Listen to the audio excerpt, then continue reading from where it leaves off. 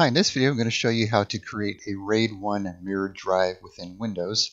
And what a RAID1 mirrored drive is, it's when you have two hard drives that are acting as one.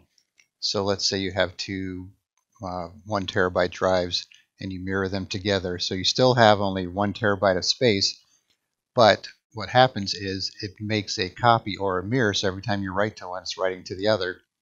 And therefore, if one of those drives crashes, you still have all your data intact. So it's kind of like a safety net, if you will, to where you could have two drives with the same information on them. So if one dies, then you could go back to, and still use the other one. So what I'm going to do for this example is I'm going to do this in a virtual machine in VirtualBox.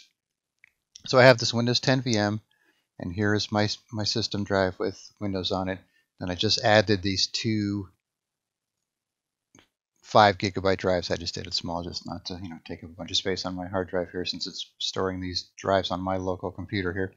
So I have two 5 gigabyte drives, and so now I have the VM booted up. And so what you want to do is you want to go into disk management. So you could just do a search for that.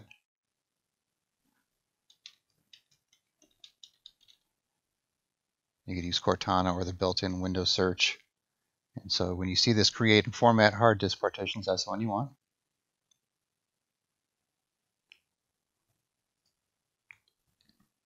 And now, since this is the first time I booted up this computer and opened up disk management, it's going to ask me what I want to do here. So it wants to initialize both of these disks, and they're going to have a choice here of MBR or GPT.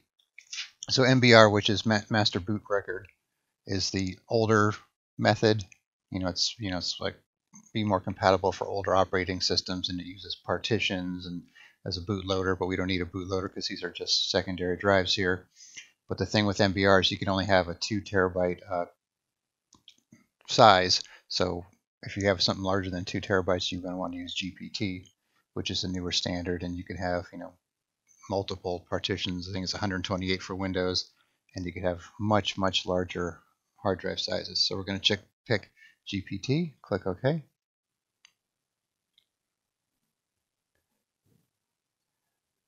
Okay, so now, a little more room here.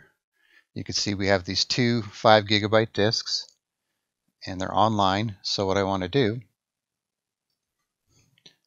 is right click on one of them and do new mirrored volume, and then next.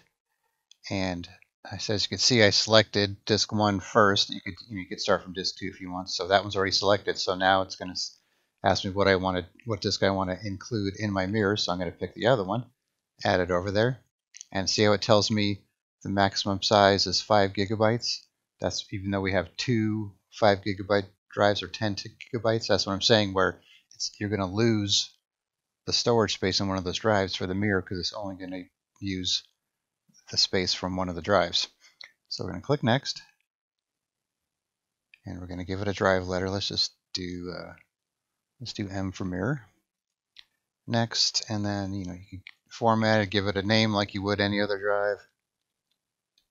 I'll just call it mirror. Let's do a quick format. Next, and here's the details. Finish. And now what it's going to tell you now, it's going to take these basic disks and convert them to dynamic disks, which is what you need for RAID type volumes, because with dynamic disks you could extend volumes and do that kind of thing. So we're going to say yes.